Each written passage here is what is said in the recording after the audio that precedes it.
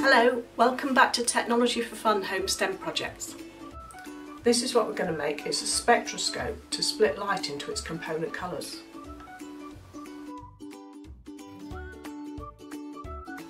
You'll need a juice carton, an old CD, make sure it's a CD not a DVD, insulating tape, a biro, ruler, protractor or set square and pointed nail scissors. Turn the juice carton so the spout is on top. Measure 4 cm from the bottom of the juice carton and draw a line across.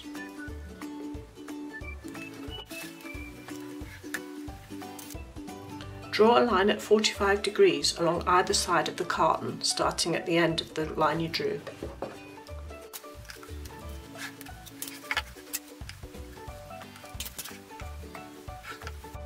Mark across 8 cm along each of the 45-degree lines.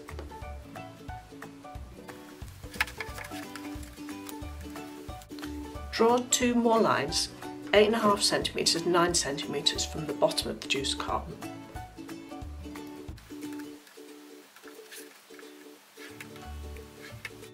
Make a short line to join these 2 lines 3 mm in from each side.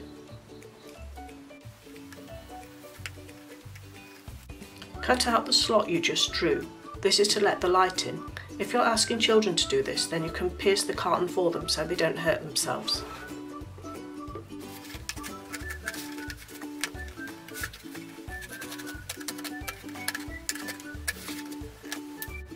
Cut along the first line you drew, then along the 45-degree lines until you get to the cross.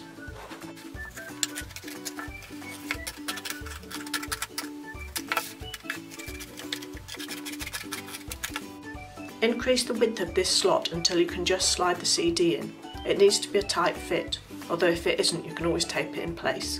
Make sure the shiny side of the CD is facing upwards.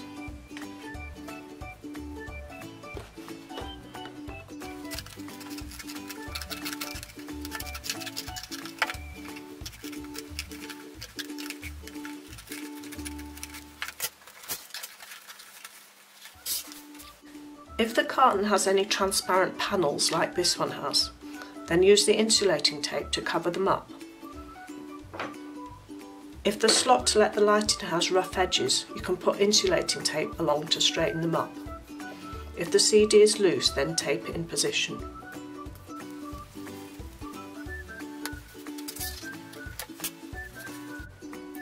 Look through the spout and adjust the position of the spectroscope so the light comes in through the top slot, then bounces off the CD and into your eye. Don't use it to look at the sun as you could damage your eyes.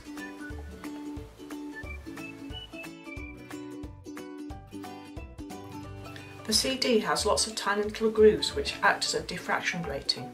They're covered in AS level physics and take me 2 hours to explain, but very briefly, the light which passes through the grating bounces off the mirrored film and then back through the grating appears to be bent, and the different colours are bent by different amounts. As white light is made up of all the colours of the rainbow, the white light passing into the spectroscope appears to be split into a rainbow. You can look at different light bulbs through the spectroscope to see the effects. The light from this LED bulb gives a continuous spectrum. This compact fluorescent light gives distinct bands of colour. The inside of the bulb is coated with phosphors, which emit light of particular colours. These are some of the models from my Design and Make project books. You can check out my website for more details.